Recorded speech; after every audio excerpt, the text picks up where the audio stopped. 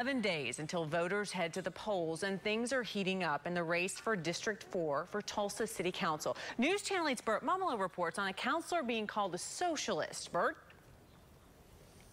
Neely, Councilor KJ McKee says she was shocked when she saw a mailer and that she doesn't think it will work for her opponent like he thinks it will.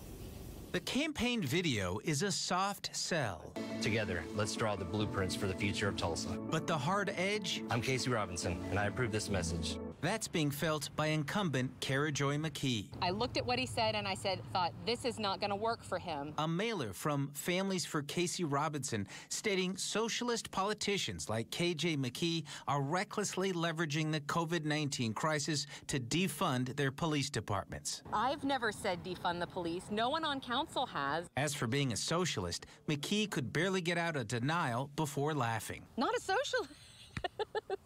But she is not laughing about the tone of the mailer. It was like a cut and paste attack ad from a partisan election in some other state. That kind of politics, she says, will play poorly to Tulsa voters. Tulsans don't like that. I mean, you know, Tulsans hated it when the council was at each other's throats. The last thing we're going to do is elect people that want to fight dirty like that. We should also mention that McKee has other opponents, of which she almost comes close to endorsing. I have 3.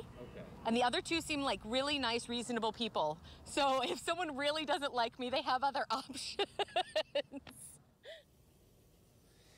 Mr. Robinson was unavailable for an on-camera interview. He did give us a statement echoing the sentiments of the mailer. We've included that in its entirety in the online version of the story at KTL.com.